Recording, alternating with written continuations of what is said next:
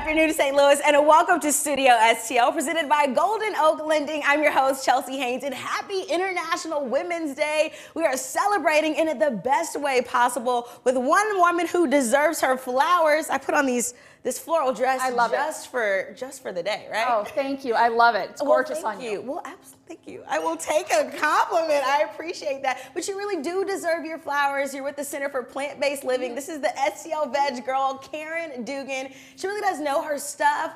And Caryn, you kind of have one of its kind right here in America. Tell us a little bit about what you do at the Center for Plant-Based That's Living. it. Yeah, so it's the nation's first and only plant-based nutrition and culinary education center.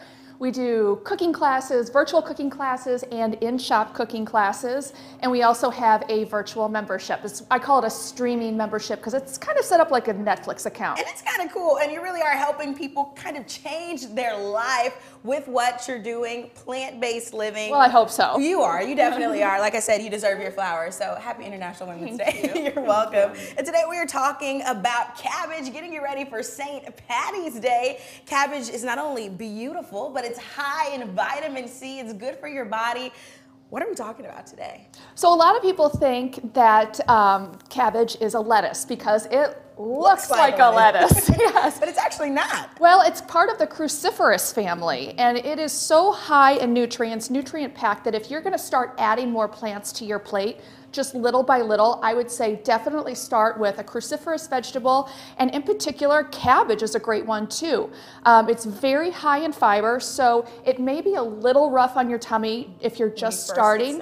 Yeah, but the great thing about cabbage is that it actually, the nutrient value goes up in some of these cabbages when you cook them, steam them, boil them. So that helps kind of break down the fibers a little bit so your body's not working quite so hard, but you're getting the nutrient punch that you really, really want. And that's what we need, right? That's exactly we need to make sure what we we're getting all of those Yeah. nutrients. And their cabbage comes in different shapes, different sizes, different colors. What does each one of these mean for our bodies? So this is a bok choy, and I think a lot of people are probably used to eating a baby bok choy, but this is just the grown-up version. This is a red cabbage. Look how beautiful this is here. We know this one, right? Oh, Brussels. Baby cabbages, just your regular. At least once a week. Good. That is exactly what I want to hear. That's exactly what I want to hear. And I juice cabbage, actually. Oh, okay. And like you said, it was kind of rough when I first started incorporating into my juicing recipes, but now I can't tell a difference. Well, that's actually, now when you're juicing, you're getting rid of a lot of the fiber, so it's okay to do it because you're still getting a lot of the other antioxidants and nutrient effects. But don't do it quite so often because I want you to get that fiber. We got to make sure we're getting that fiber. Yeah. Well, I love cooked cabbage as well. Okay. I like my cruciferous vegetables. You redeemed yourself. I did. And then last but certainly not least, what about this? So this is a Napa cabbage, also called Chinese cabbage. So if you go and you get Asian food, let's say, and there's a lot of cabbage in there, this is probably what you're eating.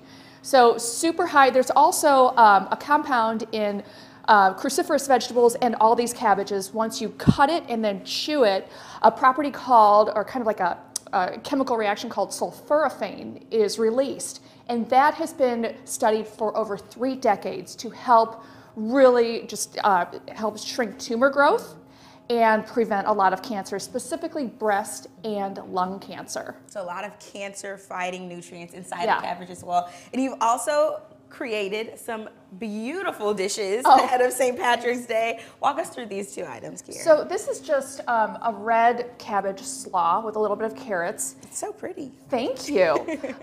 This is what we're doing for the St. Patty's Day class coming up. This is a roasted cabbage. Look how pretty that is with all the spices in there. And then we've got some plant-based meats that we're also making in class. And then this is sauerkraut. I mean, you either love it or you hate it, but it's a fermented product that is so good for that gut health. Oh my gosh. And fermented foods just really help you absorb the vitamins and nutrients a little bit easier than not eating the fermented foods. Well, it's a win. Yeah, it's is. a win-win. Yeah, so go ahead if you're interested in signing up for this class. Caryn, where can people go to sign up for this class? You can go to STLVegGirl.com, or our other website for the shop is cpbl-stl.com. Bada bing, bada boom. Well, get signed up for this class. It's coming up very soon ahead of St. Patrick's Day. And while you're online, you can also visit our website at studiostl.tv. We post all of our segments online after the show. We also post behind the scenes pictures on Facebook and on Instagram. So go ahead, take out those phones, show us some love, give us a follow on both Facebook and on Instagram. Our handle is at Inside Studio STL. And while y'all do that on your phones, we're going to get you up to date and caught up on our news headlines with news anchor Dan Gray. Hey, Dan. Hey.